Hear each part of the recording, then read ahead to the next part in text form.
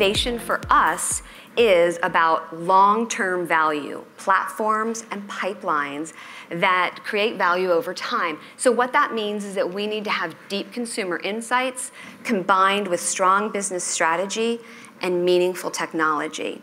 We also need those things to come together over a long period of time.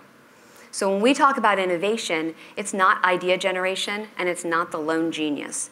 It's about multifunctional teams working together over time.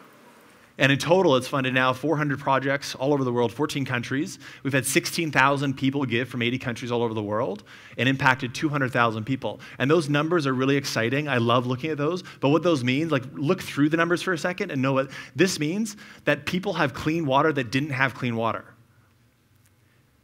And families have homes that didn't have homes. And kids have schools that didn't have schools. All stemming from a moment of oneness. On the vertical, that's the subject matter expertise of being a great innovator. The integrative thinking, the creativity, the ability to integrate technology and consumer insights and design.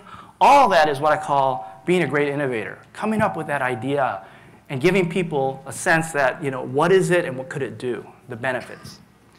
The horizontal is also critically important.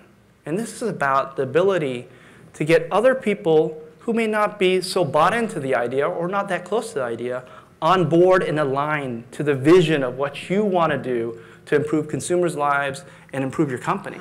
I would like to convince you that, in fact, certain types of knowledge underlie innovation at your firm. The paradox, as I said, is that knowledge both enables innovation and can inhibit it. So, deep smarts, here they are.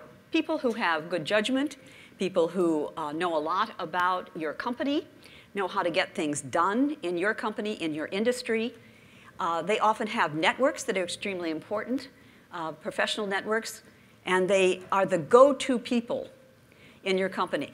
Usually they're pretty obvious, but not always. We look 30 years in the future, and we don't look at technology. We stand back and we look at the societal changes. We look at the demographics. We look at how the world around us is changing, how our lives are colliding and intersecting, and then we try and take from it the little pieces of what is going to be so fundamental that we have to do something different, and then we go figure out how to solve that.